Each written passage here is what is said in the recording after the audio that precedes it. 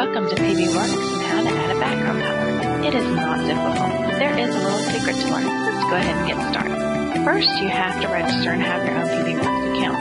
That's easy. Just go to the Get Started button, go down and find Education User, and then you'll see that you have three choices. The free option has always been everything I've needed. Now you would select a name for your pbworks site and go through the steps. I already have a pbworks, so we're going to use it for this.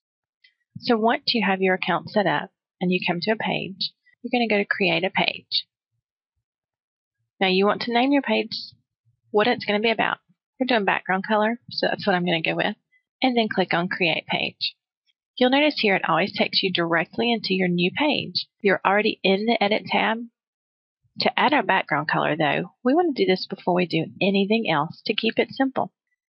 Go to Table, Insert Table, and select a 1-by-1 table. Now in this table, we're going to right-click, Table Properties, and go to Background Color. If you know the color code you want, you can just type it in. Otherwise, I'm going to the color wheel. I'll select a color I like. And then I uncheck the Has Border. Make sure you save changes, and you'll see that our table now has a color. We can press Enter a few times and see that we drag it down. Now the trick here is that everything you're going to add in, you want to add into this table.